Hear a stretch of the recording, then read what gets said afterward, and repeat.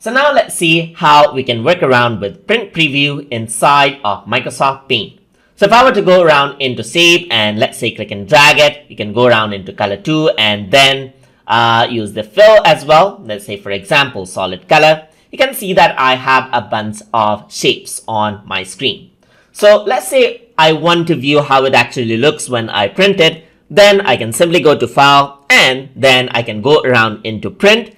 And over here, you can see that there's Print Preview as an option.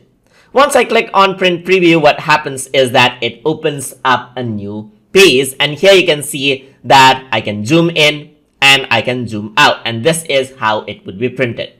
And what you see in Print Preview is directly related with page setup on how you actually set it up in the beginning.